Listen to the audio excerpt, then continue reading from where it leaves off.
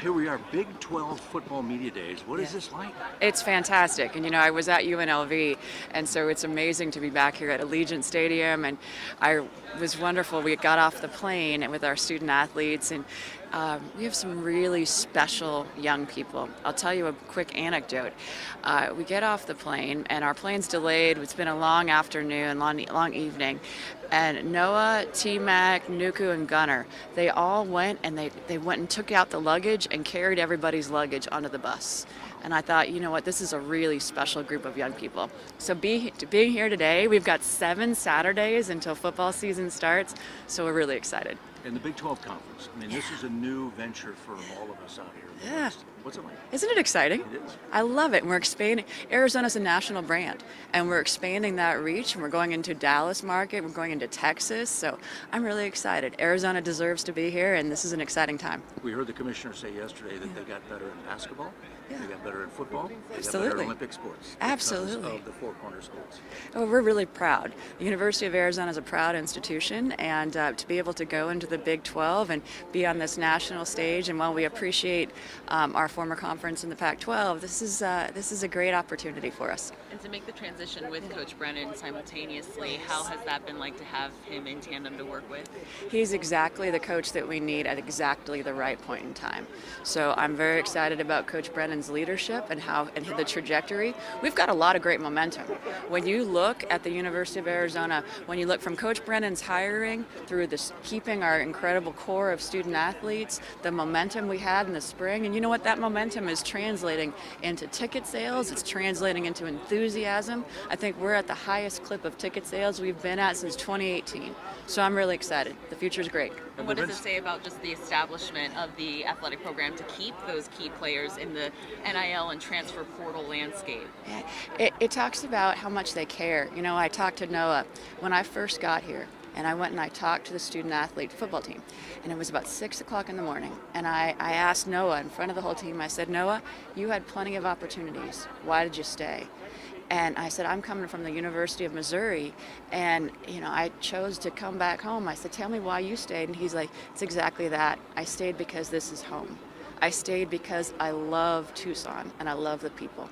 And that's what it's about. It's about love. Logistically, have there been some hurdles to get through getting into the Big 12 and handling all the travel and all the things you have to deal with? We're still working through that. We haven't made a road trip yet. But you know what? Those are just opportunities for us too. So we're looking forward to kind of building some new rivalries. I haven't been to a football game at Texas Tech. I haven't been to a football game, and it's been a while since I've been to some of the Big 12 schools. But this is it's a great opportunity for us. You know the fan engagement too in the Big 12. Obviously, you've been in the SEC. You know what that's like.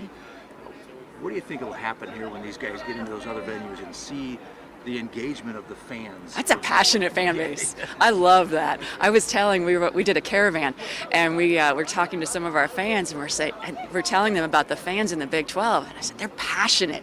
Like, this really matters. This is exciting. So we cannot wait to introduce our great fans in Tucson to the fans of the Big 12. You mentioned that move that you made from Missouri. I think it shocked a lot of people in the outside world. You could leave an SEC place to go home. What else were factors in that decision? It was all about love. It was about people. The University of Arizona, I went to law school at U of A. I remember that 1997 national championship. I remember where I was when we won, and I remember being on walking down the streets and feeling that energy. And it was so exciting, and the opportunity to come home was exactly that, a great opportunity. There have been people with, reporting here and there about the Board of Curators at Missouri is an interesting group. Did you have any issues at all with the way they were going about their business? I just love the University of Arizona. The University of Arizona was there when I needed them.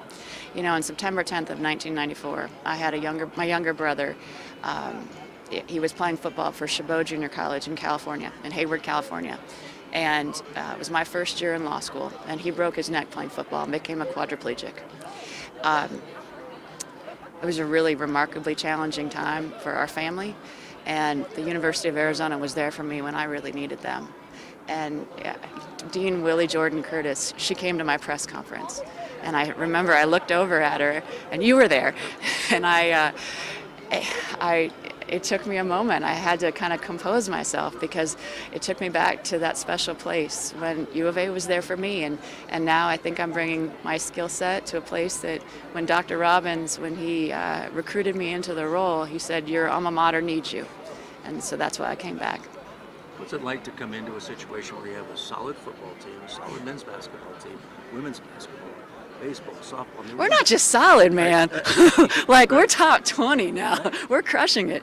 And men's basketball, I think we're top 10. And so this is a great time. And I remember back in the day in '97 when Coach Desireé was winning national championships, and Coach Olson, believe it or not, I was actually a little bit like you. I was an intern for KTUC, and I would go and interview Coach Olson, and I would talk to him about Wildcat basketball, and so I have loved the University of Arizona for a really long time, and it's exciting to be here. Could you give us one word to describe your tenure, what fans can expect under your athletic direction? Ooh, great question. Energy. Love it. Yeah. There was a tweet that came out about a month ago or so that said that you moved your office from McHale to the Student Athletic Center, or to the Academic Center. Yes. Is that true? And if so, what drove you to make that decision? It is true, and it was really two reasons. One, totally selfishly, I love being around students. Their energy is just something you can feel, and I just love being around them. Yesterday we were on the plane with our football players, and it was probably the highlight of my month, just being able to see their energy. And you know, I learned that Nuku is a world class. He loves to. We played a game called Ish, which was super fun, and then and pickleball. He's apparently a world-class pickleball player. But I really wanted to be around student athletes, and then also, quite frankly, when people go and visit the athletic director's office, I wanted them to have to walk through our student athletes as a reminder. This is the reason why we do what we do. Yes, there are challenges in college athletics, but we can't forget the educational mission, and we have a privilege of impacting 508 young people's lives, and that's a responsibility we take seriously. So, thank you.